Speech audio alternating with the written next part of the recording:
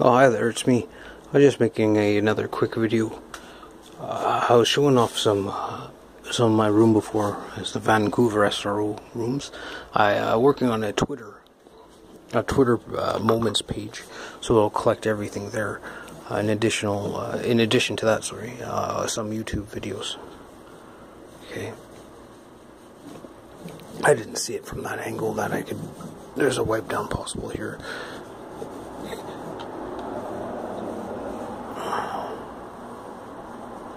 Anyway, that's just the first coat. I was testing all of this out. How it happened is, look, there's some wall damage here. You see it? There. Okay, there it is. I took a piece of the wall off, with the paint off, and I was able to match the colors. I brought it down to Cloverdale Paints, and I was able to match the colors. The color is actually, it's weird, it's 313 here, 0313. I guess the name is Chick Magnet. I didn't know that. I just saw 0313 and it matched the color. Anyway, that was a good joke. That's from Cloverdale Paints. That's on Terminal. So go down Main on foot from downtown, and then you go east on Terminal, and Cloverdale Paints is on the north side of the street. Yeah. I don't know much about paint, but this is the base paint's about $20.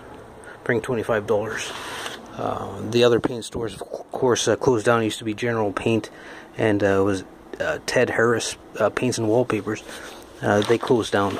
General Paint was bought by Sherwin Williams, and the Strathcona factory, which you could walk to, I stayed in front of it for a little while, was closed down in the park. But anyway, Cloverdale Paints is working. There's a Sherwin Williams down on a Pryor or Venables up there, but this is for me the more comfortable walk. Okay, this is from the dollar store. This kit was $1.50 or something, $2. Okay, and it came with this tray. So now that the colors match with just a piece off the broken wall, and it's not paint everywhere, it's easy to come off of the floor. I'll show you later. Most of it's coming from the wall. Okay. Yeah. So what I was working on now is touch-ups.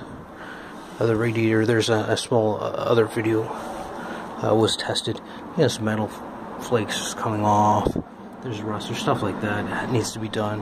You know, in the metal there. And I noticed there's something behind this too. Look, there's a fly swatters back there, and there's something behind this, like wall pieces, something I have to clean up. Pieces of drywall has to be picked out of there.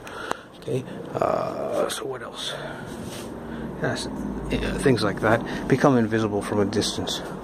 Also, any other pieces of wall cleanups here. Here. And I'm gonna have to get a hasn't been painted yet. Can you see that? Yeah.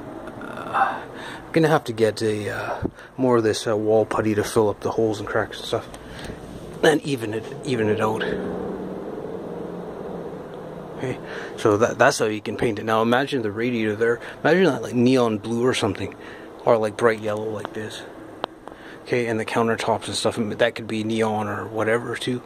Like the blue on the bleach there, I don't know, maybe that's not strong enough. Or that cup, that green on the cup, could be bright green on the cup. The whole thing could be green, and that could be bright green with the countertop white. You see what I'm saying? To preserve the countertop. Okay, so I just thought it'd follow up. This is the first test. You know, I got a piece of the wall. Take a bigger sample of the wall if you can, big as you can, maybe an inch by an inch by an inch. They got or inch by an inch, and they got a matching program, but I wasn't able to use it because my sample was too small. This is going to have to fill that in with putty and then redone. It's just the first coat, so it worked perfectly. This is the kit here. Okay, look at this now. Look how good that one looks. It's still got some blemishes on it, but look how good. The black needs to be done, of course. But I mean, that had scratches and scrapes on it before. This had scratches and scrapes on it. This one, I can show it off because here, it still has some scrapes. Oh, that's pretty good.